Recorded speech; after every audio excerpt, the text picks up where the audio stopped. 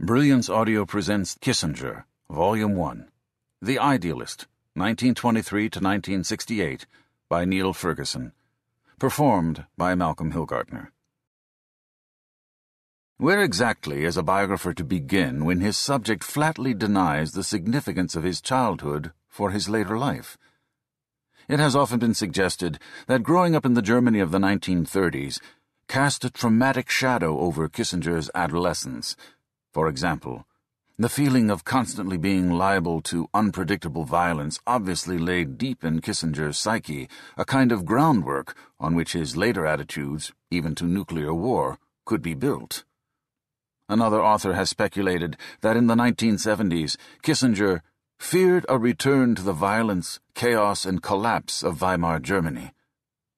His attitudes to both the Vietnam War and the Watergate scandal, so the argument runs, are intelligible only in the light of his youthful experiences in Germany. Indeed, his entire philosophical and political outlook is said to have deep German roots. The experience of Weimar Germany's collapse convinced him that democracy had a very dark side. That same experience supposedly made him a lifelong cultural pessimist. Kissinger himself has repeatedly dismissed such theories. "My life in Fürth," Henry Kissinger declared in 1958 during a visit to his Bavarian birthplace, "seems to have passed without leaving any deeper impressions. I cannot recall any interesting or amusing incident."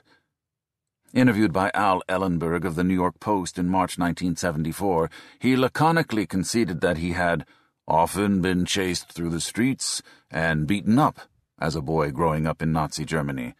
But he was quick to add, "That part of my childhood was not a key to anything. I was not consciously unhappy. I was not acutely aware of what was going on.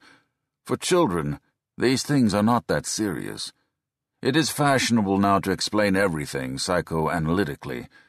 But let me tell you, the political persecutions of my childhood are not what control my life." In his memoirs of his career in government, Kissinger alludes only once to his German boyhood. His birthplace, he remarked in 2004, meant little to him. Those who seek the key to his career in his German Jewish origins are therefore wasting their time. "I experienced the impact of Nazism, and it was very unpleasant, but it did not interfere in my friendship with Jewish people of my age, so that I did not find it traumatic. I have resisted the psychiatric explanations which argue that I developed a passion for order over justice, and that I translated it into profound interpretations of the international system. I wasn't concerned with the international system. I was concerned with the standing of the football team of the town in which I lived."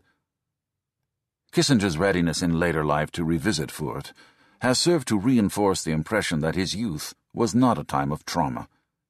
He paid a visit during a trip to Germany in December 1958, when his return, as the Associate Director of the Center for International Affairs at Harvard University, rated 2 paragraphs in the local paper.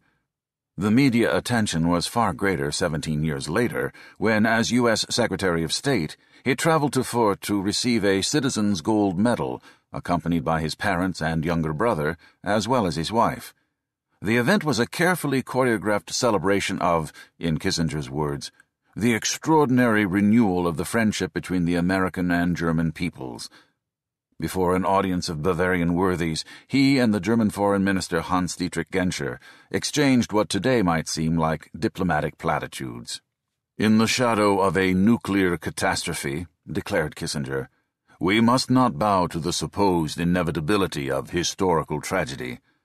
Our shared task is to collaborate in building a system of international relations which ensures the stability of continents and the security of peoples, which binds the peoples of the world together through their common interests, and which demands restraint and moderation in international affairs.